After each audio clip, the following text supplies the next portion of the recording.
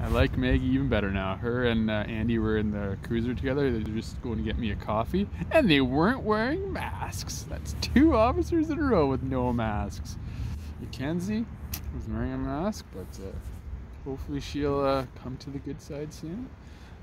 But anyways, so yeah, so can't wait to get a nice hot coffee here and see what the next step is. Still haven't heard from the Legion yet, but hopefully we'll get some information today, and just a lot of frustration the last few days with what's going on with the storage unit. Yeah, so I just hope I have enough money to get all my stuff moved out to my buddy's place, and then maybe I'll have a little bit of money to actually put some of this stuff in a smaller storage unit for now, so I can get some more money and figure out what the next plan is.